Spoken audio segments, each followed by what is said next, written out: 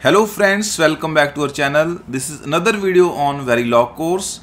In this video, we are going to attend our first practical lab session on SDLBs website. As I already requested you in our previous video that you need to create a login into this website, and whatever experiment I execute at my end, you should execute it at your end also. Now I am going to tell you how to open this SDLBs website and how to create login. And now without wasting much time, let us get started. To open SDLBs website, you simply have to type SDLBs on Google and just press enter. You need to open this first link, SDLBs. Here I already has created my login, so it is showing technical bytes profile. Otherwise you have to create your login ID and then you have to log in here. Now I am directly opening the problem sets, browse problem set. So here I will go through each and every statement, whether it is simple or complex. So first is getting started. Let me open getting started. In this getting started, they are just telling that for compilation they are using Quartus. Quartus is from Intel, and for simulations they are using Model Sim. It comes from Mentor Graphics. And in the final status, they give us 4 types of messages. One is compilation error in case compilation failed, simulation error if simulation is not successful, if both are passed, in case our functionality of the design is different from expected one, then it can give incorrect, and if everything is well, then it will give us circuit was correct. Now let us read our first problem statement. The first problem statement is we have to build a circuit with no inputs and one output. The output should be always 1.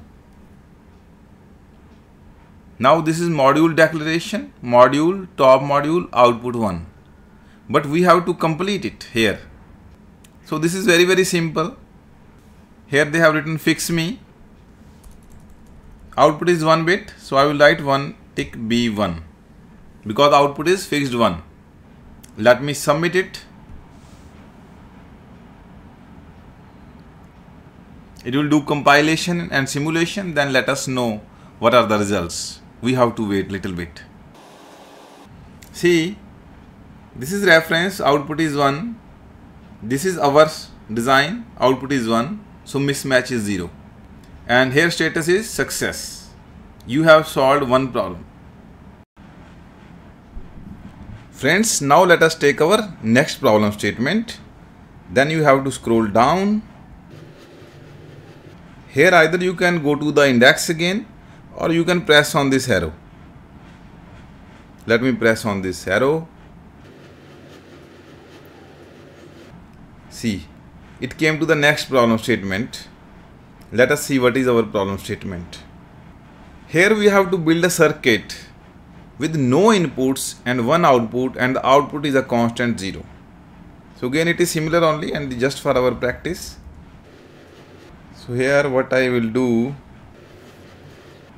assign 0 is equal to 1 tick B0. Let me submit it. It's compiling. Compilation is done. Now it will start simulation. Again it is success. No mismatch. Reference output and our output are matching. Friends, here I want to read something very important for you. Let me go at the top where the problem statement was given. So here is a note actually.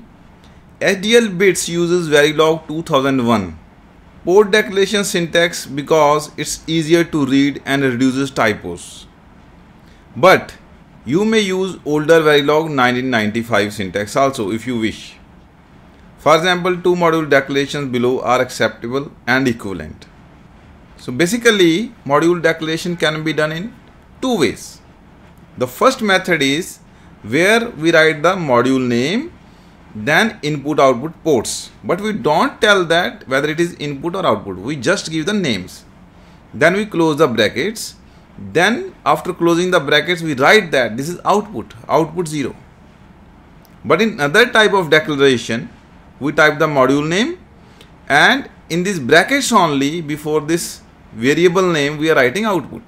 So no need to write after the brackets. So both are acceptable.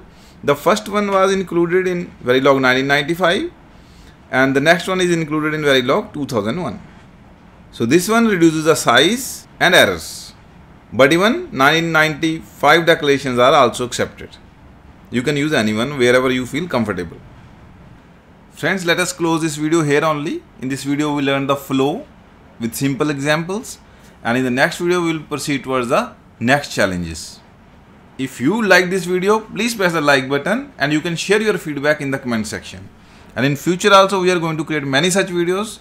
So to be aligned with our channel, don't forget to subscribe it and press the bell icon to get the notification of all the upcoming videos. Thank you so much for watching and your support.